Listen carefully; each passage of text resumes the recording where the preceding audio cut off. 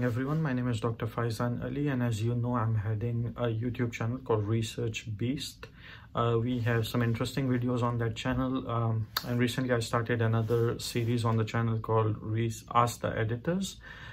In this series, I ask different editors the things that many researchers or young scholars are out these questions from these editors, but they never had an opportunity to ask these questions.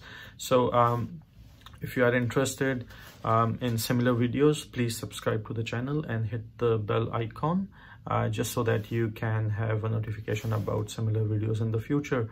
Today we have Dr. Mark Rosenbaum from University of South Carolina, who also happens to be co-editor for Journal of Services Marketing.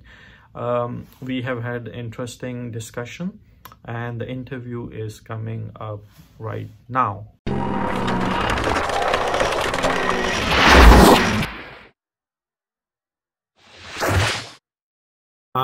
Hello everybody. So today I have Dr. Mark from University of South Carolina with us, who is the co-editor for Journal of Services Marketing, and he was kind enough to accept the invitation to talk to me and to the subscribers of the channel. Mark, hello and welcome. Hi, thank you. Thank you for inviting me, Research Beast. Of course, it's a pleasure. So, Mark, let's dive into the interview. I'm going to link to your profile on the video later on, so that people can click on the link and see your profile and stuff. And I'm also going to link to Journal Services Marketing, so it's easier for people to get into the journal. While you are talking about the journal, Mark, I would want you to tell us a little bit about any developments or anything that you are thinking about JSM to start, the Journal Services Marketing is an exciting time. We've got 3 special issues coming out. And I think the special issues kind of tell you where we're going in the future. So we have one special issue coming out early 2020 on qualitative research and services research, or how to use qualitative research. And it's a great compilation of qualitative articles. We actually handle the debate of qualitative versus quantitative in the Journal Services Marketing. Some authors have contested that JSM may be biased. And Rebecca and I, and along with the PhD candidate, actually analyzed the history of qualitative research in JSM, and we counter it that we're actually one of the leading journals that accepts qualitative research. We have another special issue coming out in transformative service research. JSM is dedicated to understanding how services, service providers, and service systems can enhance consumer welfare. And we have a third special issue coming out on aging. And I just think that there's so much room for theoretical development in aging consumers, that we've got consumers now living in their 80s, 90s, even in the 100s. And how do their service needs change? How do they evaluate service quality? How do they form relationships? Almost all of our foundational theories can be reassessed from an older consumer's perspective. So if you look at these topics, qualitative, aging, transformative, I think it gives you really great insights into where JSM's headed. Mm-hmm. Thank you very much, Mark. I mean, this is very interesting because we are countering the same issues in hospitality with the debate between quantitative and qualitative. In fact, I know that Cornell Hospitality Quarterly is coming up with something about research methods as a special issue. And IJCHMI was one of the co-editors for the special issue that we did on research methods. So I think it's a very timely special issue with services marketing to think about the debate of qualitative and quantitative. So you did touch on some of the topics in aging and transformative services for the special issue. That leads me to the second question. If you could be a little bit more specific for those people who are planning to submit their papers to JSM, what would be some new research ideas that you would be willing to look at, as submissions for JSM? So I encourage researchers to look at relevant topics that are published by the Marketing Science Institute, research priorities, look at the journal service research priorities, look at the journal services marketing research priorities. Okay. We've specifically asked for research in areas that are underdeveloped. So, for example, we want to know more about consumers in developing countries and least developed countries. We want to understand clearly robotics and artificial intelligence. We want to understand consumer decision making among groups that have been overlooked in the past. And what Rebecca and I try to do as editors is we try to write editorials that guide researchers. Read our editorials. They're very, I mean, I think they're interesting editorials. And we try to provide advice to researchers on the areas that need further development. So I encourage researchers to please engage in relevant research and let the editors know that this paper topic is coming from a research priority that was addressed by MSI, JSR, JSM. It was stimulated by an editorial. I think it's up to authors to let the editors know that their research is original. And I find that many scholars do not do this.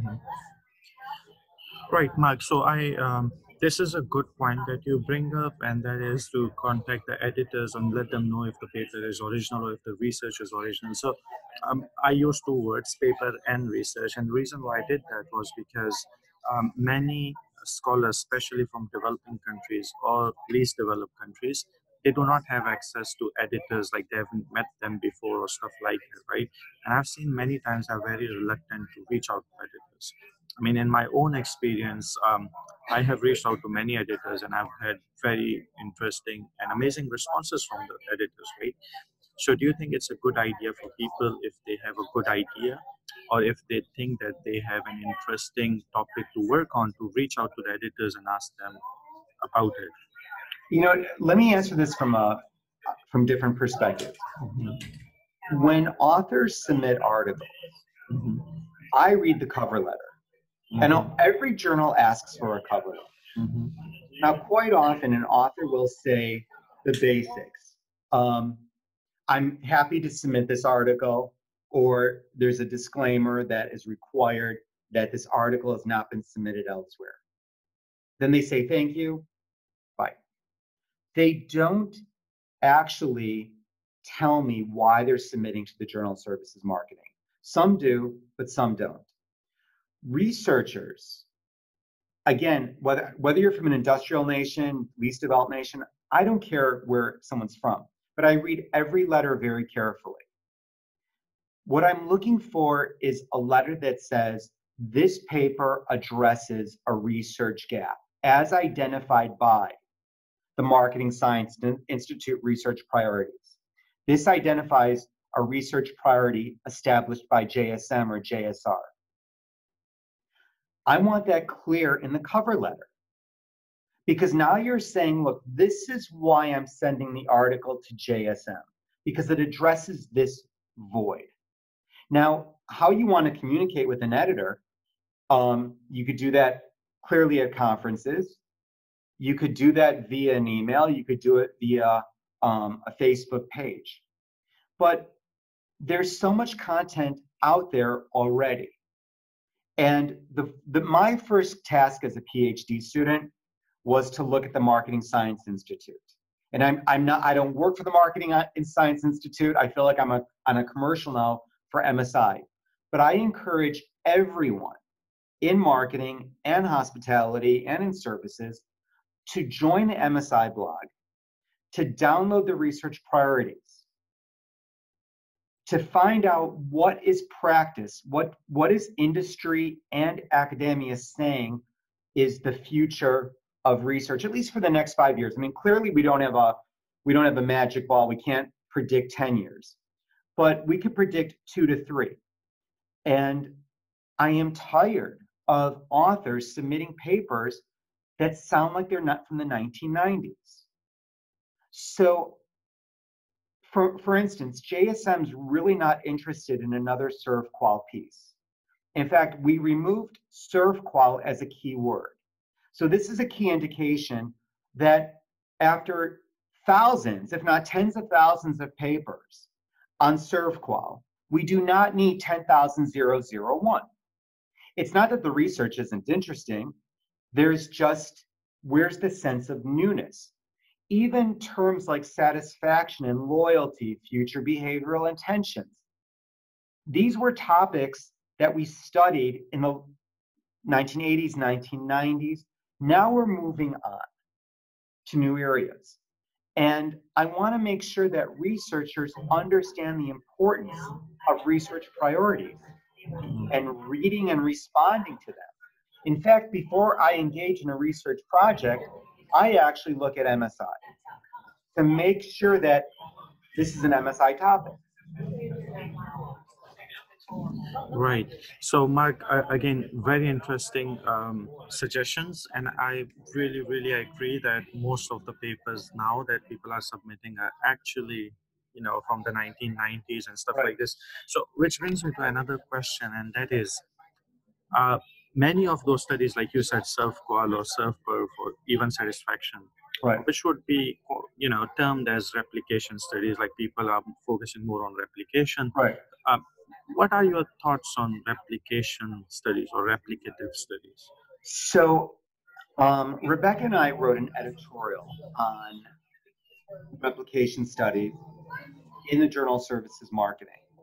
But what we said is replication's fine as long as you're adding something new to the theory. Let me give you an example.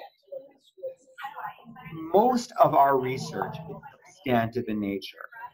What I mean by substantive is that researchers in hospitality or even services, they may use one sample and they develop an article from one sample site. And the article gets published. Great. But it's substantive in nature and it's very limited in variance to one group. What we want to see in a replication study is we want to see when the theory doesn't hold up. That's an interesting replication study. So if you say, look, I'm testing theory A. Theory A works in setting B. That's not interesting because why shouldn't it work? Now, what could be interesting as we move to general theories, from substantive to general, we want researchers to add variance to show when a theory needs to be modified. So I want researchers, let's say in South America, to take one of the theories that was maybe a theory that was created in the USA or in Europe and show its limitations. Because then if we add variance to a theoretical framework, we start to expand our knowledge. What I find is that many researchers in developing or least developed nations, they're very scared to be wrong. They're very scared to say, look, this theory doesn't hold up. That's when you're on the right path to knowledge. You see, all of our research is stuck with very limited variance. So we have a lot of substantive theories.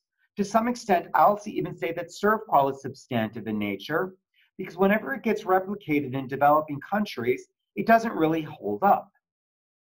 Now, it's not a negative to refute a theory or to find its weak points.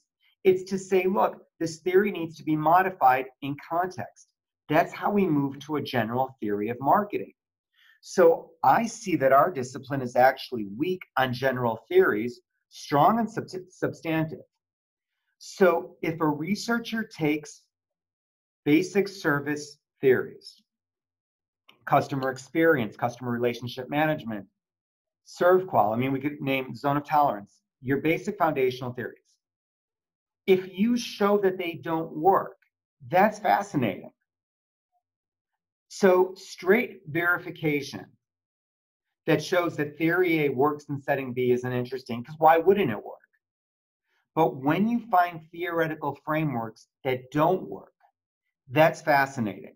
And I find that many young researchers get scared because they think that the model has to work. No, it doesn't. you're on the path of knowledge when you actually find something that doesn't work. So, Mark, it's very interesting. I mean, I'm going to share with you my personal experience, and that is, I go to like developing countries. I've been to Malaysia, China, and some other places, Right. and I completely agree with you. And the thing is that sometimes if the students, their hypotheses do not hold true, or whatever they thought is going to happen didn't happen that way, they are looked at as culprits. Like, why is your hypothesis not being supported or stuff like this, right? Which is the point that you are bringing. If it's Right, not but instead of running away, that's when you're on to something new. exactly. So I think this is a very interesting point, and I completely agree. So all right, Mark. Now, because you did think about, you did talk about theoretical contribution and theory and all that stuff. My next question to you is, what is contribution for you as co-editor of JSN? Contribution is simply knowledge. If we said, let's not use the word contribution. What are we learning from this article? What knowledge are you bringing? So this is a challenge to all researchers. If I'm going to read your article, what am I going to learn? Will I learn about theory? Will I learn about practice? Will I learn about methods? Will I learn about something that I can do in the future? So maybe a research agenda. What am I learning from this article? And I cannot tell you how many articles I read that I wonder, is this boring? What exactly is the contribution in terms of knowledge creation? You see, researchers only do two things. We either create knowledge or we verify knowledge. Theoretical creation, theoretical verification. I want to see articles that teach us something. Now, what's really great about Emerald is that Emerald has different types of articles. Not everything has to be a research paper. There's, I believe, 7 different types of papers. There's conceptual papers, there's a literature review, there's a methodological type of paper, there's the traditional research paper. There's different types of papers, but each type of paper has to yield knowledge. What am I learning by reading this article? And from a reviewer's perspective, if people want to have good reviews, make the paper interesting. Because a reviewer is essentially giving up an hour to 2 hours of his or her time. Now, that person wants to learn something new during this hour process of doing the review. So to answer your question quite succinctly, a contribution's knowledge. I have to learn something new. And that something, maybe it's theoretical, maybe it's a working tip, maybe it's a research agenda, but it's got to be something, it's got to be knowledge. All right, thank you, Mark. So my next question is somewhat related to this, and that is, I've had a lot of trouble writing review papers or meta-analysis papers and justifying it as somewhat contributing to the literature because, um, you know, uh, especially when it comes to hospitality and tourism, with exception of a few journals, most of the journals would not accept meta-analysis or review papers, and they're mostly rejected. But then in general marketing, you see so many meta-analytical papers or review papers. What do you think about meta-analysis? Okay, let me take it one step further. Emerald has different paper classifications. We have a classification simply for review articles, which a meta-analysis would fit in. I would encourage you as an author, if you're going to engage in meta-analysis, make sure that your paper type says review. This is very important because it's going to help the editors and the associate editors in the review process find reviewers who are skilled with review papers. Otherwise, it may be handled as a research paper, and then somebody will say, well, what's new here? That's the first issue. The second issue is many meta-analysis papers do a great job of summarizing up research. But let's go back to the contribution, the so what. You have got to summarize and then set the stage for the future. So meta-analysis, where have we been? Where are we going? There's two parts. And I think that quite often researchers may see a meta-analysis as simply as a summary report, saying, okay, well, this is great. And we realize that a lot of time and effort went into meta-analysis. Take us into the future. And I think that's really important, is that for the contribution, you've got to, as an author, show us where we've been and where do we go. Where are the gaps? So I would like to see a meta-analysis of, let's say, I'll just do something broad. Satisfaction in hospitality settings. My God, there's probably thousands of articles. Where have we been? Where are the gaps? And then set the research agenda to fill in. And again, the research type, that's not a research paper per se. Call it a review paper so that the editors know that this is not a research paper. And I don't know how other journals work, but again, I'm not, this isn't a commercial for Emerald, but I will pitch Emerald here. Emerald has different categories of papers.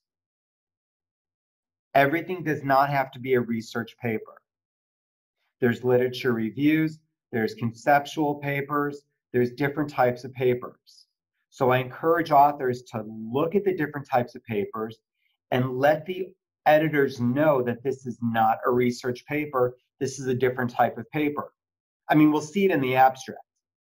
But this way, there's many bells and whistles alerting reviewers and editors that this is not a traditional research paper. Got it. Thank you, Mark. We did talk about a lot of different things in general, but now I'm going to come back again specific to general services marketing. And my question to you is, since, I mean, you go pretty much through all the papers submitted to the journal, in your opinion, based on your experience, what are the top 3 mistakes that people make in quantitative studies and in qualitative studies? So separately, what are these 3 mistakes that you see often? In quantitative studies, one of the key mistakes is to work with a co-author where you cut and paste so that the front end tone of voice does not match the method section.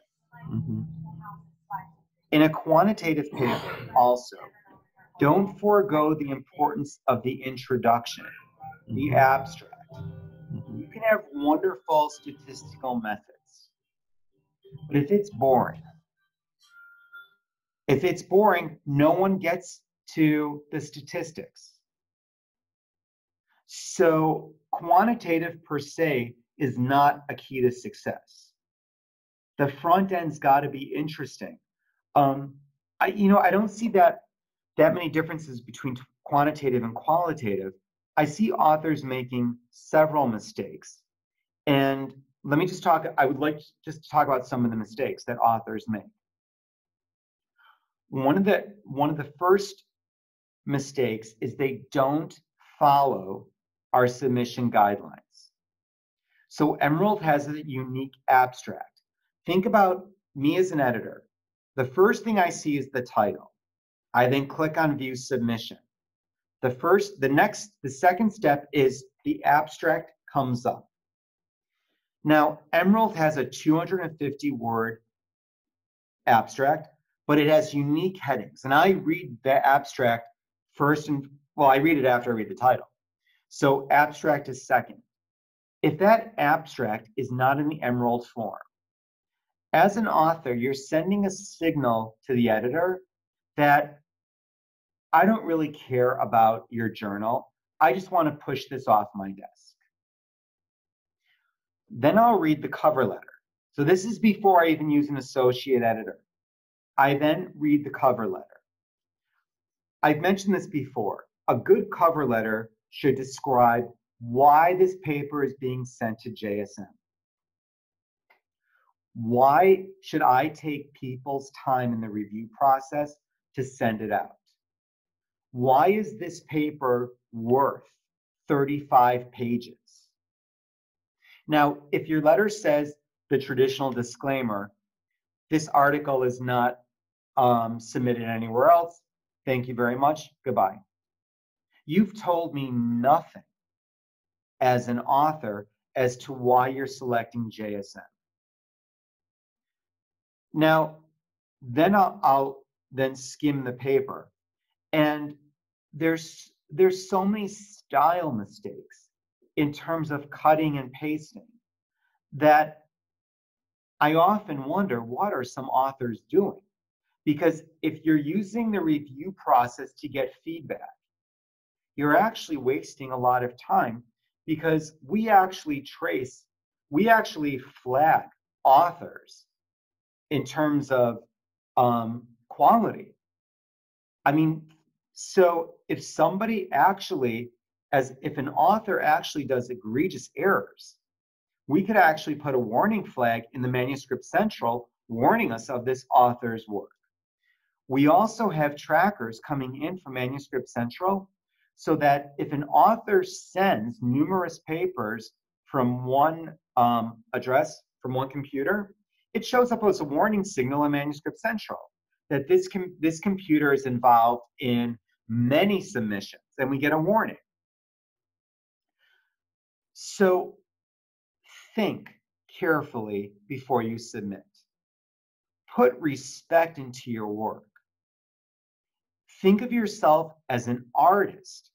An artist creates music. A musician creates music. An artist creates a beautiful picture. Scholars create beautiful knowledge with their words. Don't abuse it. Thank you very much, Mark. I was going to ask you in the end to give some advice to the young scholars, which you actually did just now with the previous question. But generally, since we are coming towards the end of the interview, is there anything else you want to stress on for the young scholars? Or? I do want to mention that we do have a special issue coming out on the qualitative debate. One issue with qualitative research is that it needs to yield propositions. It needs to yield something in terms of knowledge. So one thing I don't want to see, I just don't want to see a qualitative descriptive analysis. I love the idea of new conceptual frameworks. I love the idea of new frameworks that need empirical research. Just make sure that qualitative studies have propositions that can be empirically tested in the future. I think that will really enhance qualitative research. If I have to summarize this research, be original, be creative, use research priorities. Realize that whether you use qualitative or quantitative doesn't really make a difference. It's the knowledge you're creating. Understand with Emerald, not everything has to be a research paper. There's 7 different types of papers that authors can submit. Follow the guidelines. Take your work seriously. You are an artist, you're a musician. You're creating knowledge. Don't abuse it. Thank you, Mark. I really appreciate your time and the effort that you've taken to talk to us. And I really appreciate all the advice and even the knowledge that you have just created talking about all this stuff. Thank you again. Thank you very much. Take care.